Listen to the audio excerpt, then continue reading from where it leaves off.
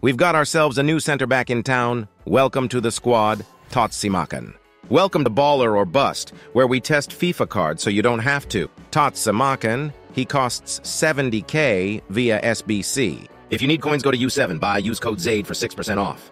A lot of dislikes on Futbin, but I don't get the hate, maybe because EA could have made him a higher rating, but there's like a 90% chance he will fit in a Evo soon.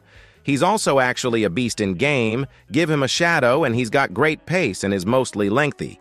He's got intercept plus, slide tackle plus, jockey, block, anticipate, and bruiser. Very loaded up defensively, and his jockeying in game is very smooth, doesn't feel heavy at all, and his defensive animations are great, wins his tackles clean, physically dominant, and he's a big man. He's got the right build, that's for sure. He's got pinged pass plus and incisive pass, so he's a ball-playing center back. Power header in there too.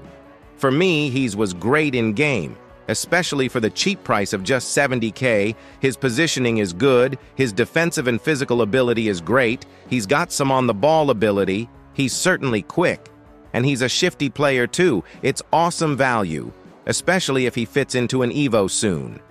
Great set of play styles, good composure and reactions too, 3-star, 3-star.